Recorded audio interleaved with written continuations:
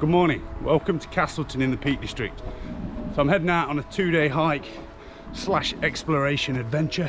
I'm going to aim for Bamford Edge tonight, but I want to go up Winnatts Pass in a second, over Mam Tor and the Great Ridge, down through Ladybower, explore Ladybower a little bit, and then up to Bamford Edge for this evening. I've got in my bag, bivvy bag, sleeping bag, spare clothes, warm kit, food, water, jet boil, everything I need for the next 2 days, hopefully. Spare boxes, toothpaste, and I'll give a full explanation on what I've packed.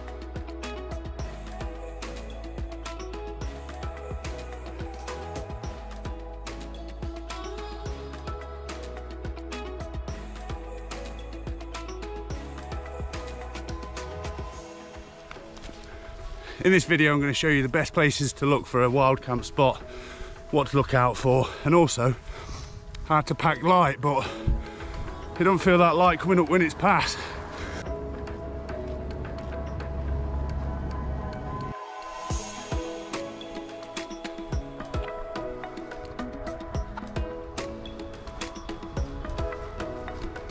Morning. There's the ram. Funny thing I learnt about rams, not sure whether it's true or not, but I like the story. Anyway, some of the farmers put a harness on the rams and send them into the fields with the sheep. The harness has a red patch on it, or a different colour, and when the ram mounts the sheep, it leaves a red mark on its back. So the farmer then knows which ones have been, yeah. Imagine if you've seen the farmer with a red patch on his back. Come on in.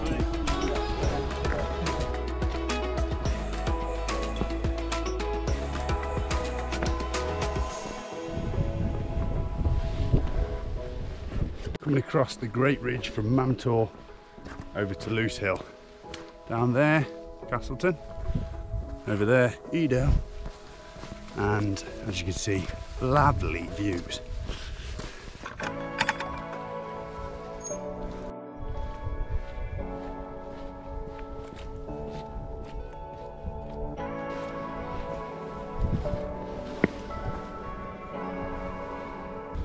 There really is no better feeling than putting everything you need to survive into a backpack, putting it on your back and just going for it. Just walk, clear your mind, enjoy the scenery. There's that much stuff in here, and it's not massive, that you could pretty much rent it out on Airbnb. It would be kind of funny if someone turned up for, it's a cheap room, 10 quid a night, and turn up, there you go, here's your backpack, stick that on. Well, good luck, bye.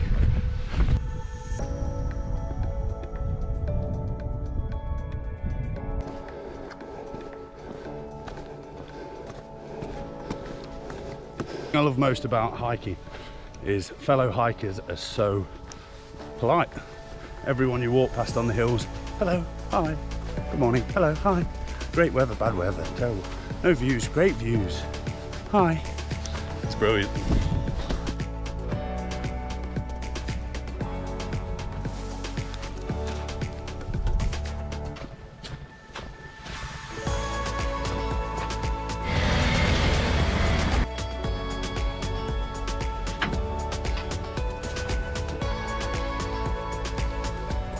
For navigation on this trip, I'm using the Ordnance Survey map that I downloaded and I've been using for about a year.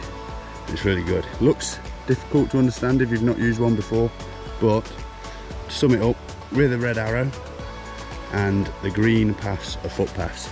So I'll follow footpaths that will take me up to Win Hill for this one, for example. You can zoom out and you can see everything that's around you. Win Hill's there with a red arrow, and you'll see the footpath leading up to there.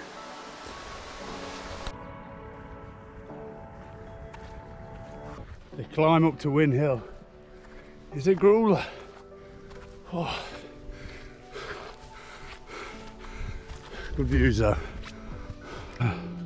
Just lean on the fence for a minute.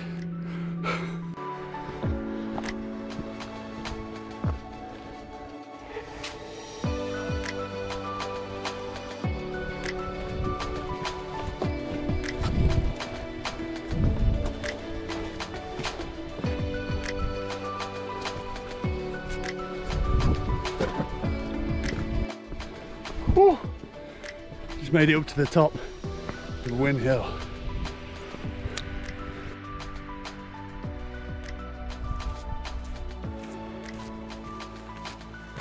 Epic views, hard climb. We're gonna head down to Ladybower for lunch.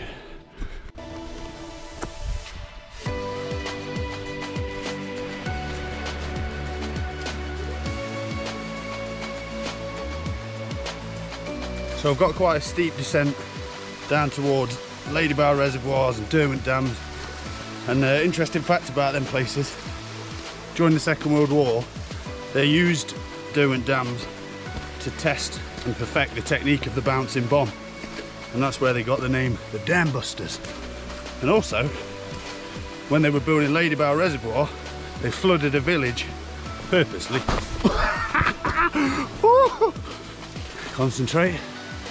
They flooded a village and forgot what I was going to say. They flooded a village.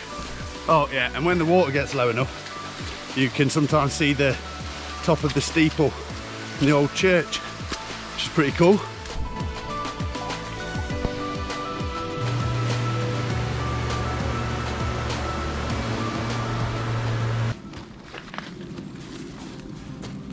Right, I'll go through exactly what's in the pack. So first of all, it's a Lowe alpine, 35 to 45 litre, which pretty small compared to packs that I've taken out before. Top pocket, we've got a small dry bag, and in there is my phone, personal belongings, phone, wallet, everything like that. Dry bag keeping it dry, so it doesn't matter on the weather. We have first dry bag. That is my warm kit. I've got a jacket, I've got hat, gloves, I've got spare clothes for tomorrow, and this will also be my pillow in the morning.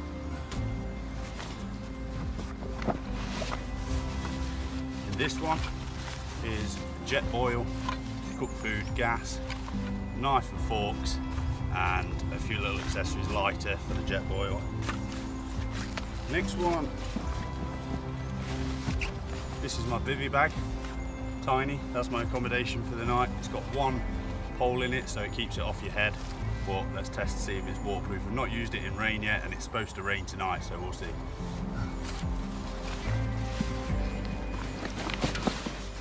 Sleeping bag, again in a dry pack, keep it nice and dry, and pushed all the air out of that so it's as small as possible. GoPro case, extra batteries. Self-inflating roll mat, again squeeze all the air out to make it as small as possible. And that's it in the main compartment. Front pouch, I've got all my food. So I've got a nicely squashed muffin. I've got some hydrated meals that I'm going to boil in the jet boil. Breakfast, meatballs and pasta as well. All day breakfast, chilli and rice. Snacks, obviously. We've got some Moams, Nutri-Game bars, more muffins, and then most importantly, coffee for the morning. That's all in the front pouch there. Side pouches, 1.5 litres of water, and Lucozade, exactly the same on the other side. Another 1.5 litres of water, some more Lucozade. And then the last one, just underneath here, is my toiletries. So I've got a head torch for later, and I've got toothbrush, toothpaste, talcum powder and Vaseline. And that has gone all into this bag. For lunch I've got meatballs and pasta, and because I'm not actually drinking the water, I'm going to fill jet boil up with filthy reservoir water, but because it's boiling and I'm not drinking the water, it'll be fine just to boil the bag, saves using any of mine.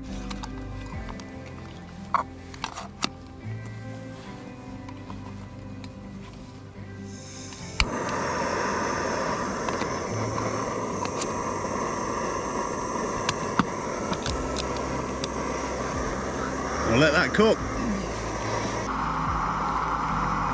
I'm gonna let it boil for about 7-8 minutes and then leave it for a good minute to cool down. And voila! Let's try it. Oh, nice hot meal.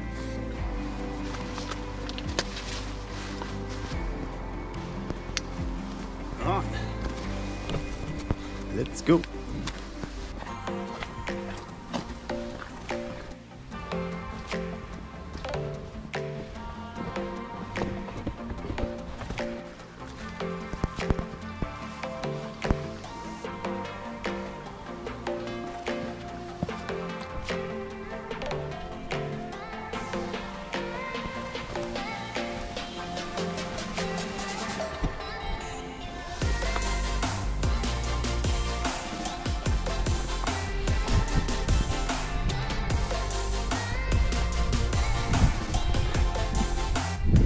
Made it up onto Bamford Edge. The views are insane. Got to be some of the best in the Peak District.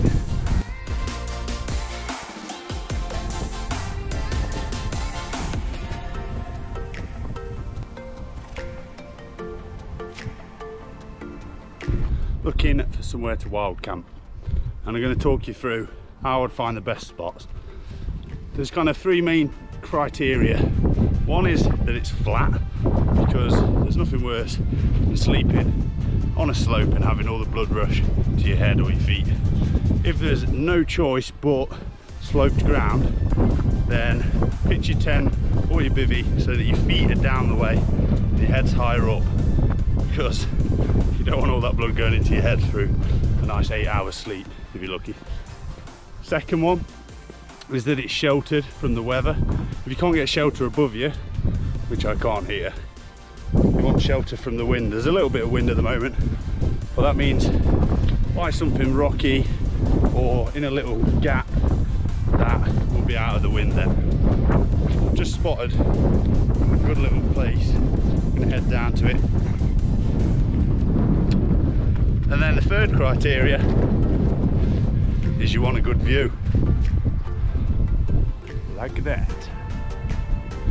Something like that. So this little spot here has got potential. Let's have a look. Okay, so we're sheltered from the wind, but it's a little bit slopey. You could pitch it sloped down the way slightly. The only thing I would worry about here is the very slim chance that something might fall off the edge of that rock, whether it's a stone or a sheep or a hiker. It's probably not worth that risk, so I'll keep going and see what I can find.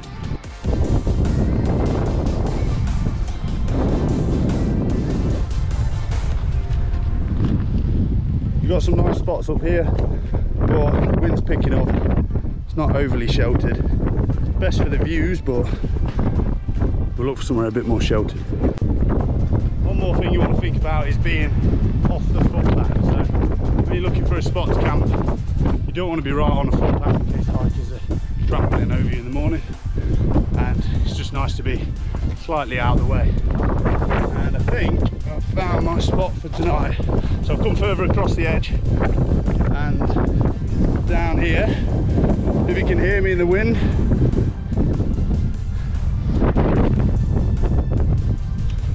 looks well sheltered. Stood in the puddle. Looks well sheltered from the winds this side. Not near any edges that anything can fall off and land on top of me. And what a beautiful place to be. What a place that'll be to wake up and have my morning coffee. This is perfect. Wind's died right down. Sheltered by this giant rock stopping the wind coming up the valley. Rocks behind stopping the wind from there. And good piece of grass, quite flat. And finally, somewhere to sit and enjoy the view in the morning.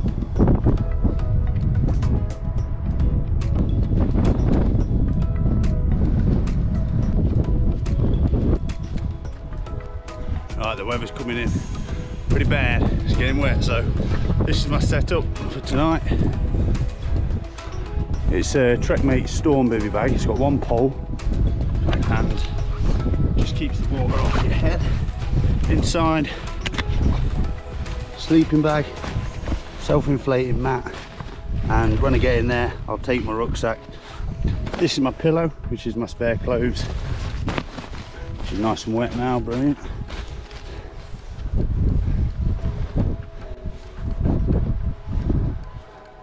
Perfect.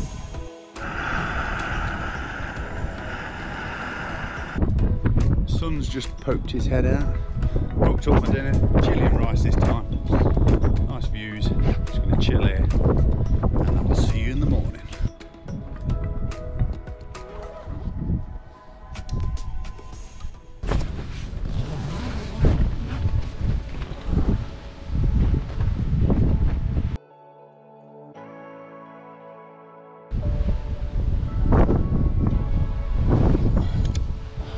Good morning. It is a bit fresh, but the sun's out and I slept pretty well. Not super windy in the night, so I'm actually packed away. I'm going to head down out of the wind for breakfast this morning.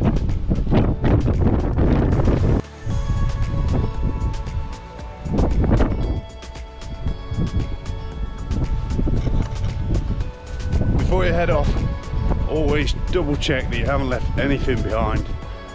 None of your kit, no litter, leave no trace.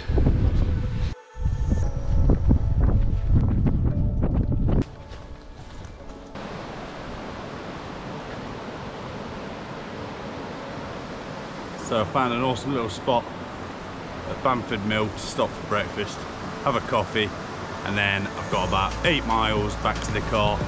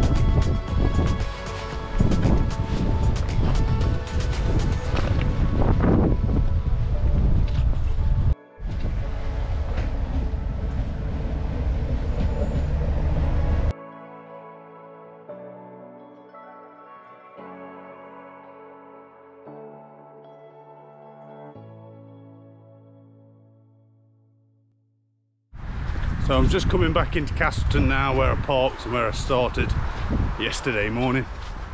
And if you've managed to watch the video all the way to the end, thank you, I appreciate it. Let me know if you enjoyed it, let me know if you learned anything from it, and keep adventuring.